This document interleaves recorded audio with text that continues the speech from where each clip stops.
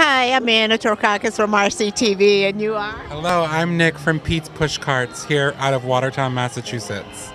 And you are here at the Reading Fall Street Fair, and what do you have for us today? We have some delicious fresh spreadly fried dough. We have some Italian sausages, hot dogs. We have chicken fingers and french fries, and we have some cold drinks as well.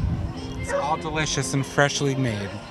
And perfect for a street fair, right? Absolutely. Perfect thing to walk down the street and enjoy all the culture that they have here today.